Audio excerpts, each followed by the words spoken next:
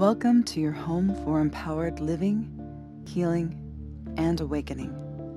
Welcome to the Creation Center.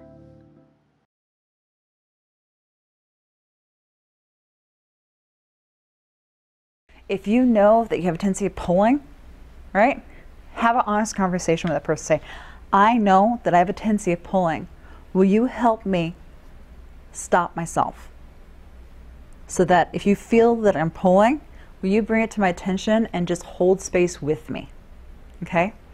And so I've taught clients of mine, students of mine how to do this as well. So that it's like, okay, I'm feeling you pulling for me right now. Breathe. Feel your feet. Feel your heart. Feel your connection to the divine. Good. Now send me energy. Good. Send me energy until you feel my form relaxed being with you. Good. Okay. Now let's let this energy flow from heart to heart.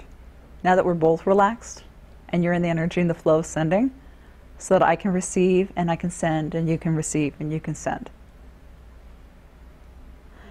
And it's so good. And it's a training, because when you've been pulling all of your life, that's what you know how to do.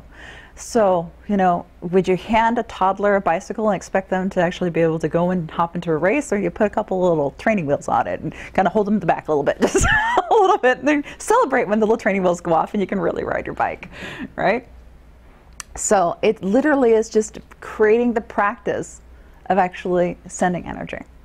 And so if you don't have a lot of interaction with people, if you're isolated a lot, I suggest that you actually send energy to a few people each day, so that way you get used to sending energy, and that you will sit there and you be with your soul and you allow your soul to pour its Shakti and its love into you, so that you're receiving as well.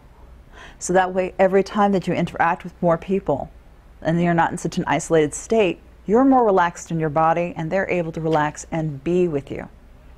Because that's all we want. We want connection anyways. We want to be loved, we want to be heard, we want connection, and all beings deserve it.